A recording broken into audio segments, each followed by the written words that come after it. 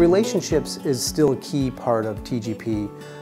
from the design aspect all the way down to the glazing contractor.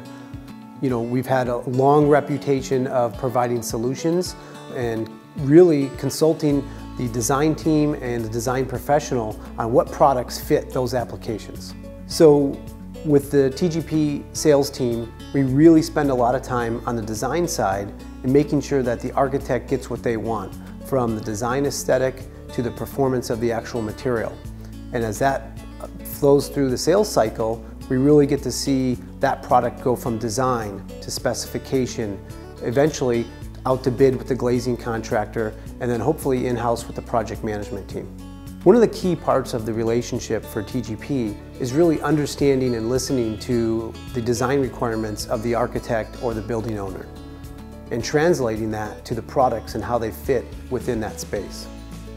I would say that TGP is constantly being pushed by the design community,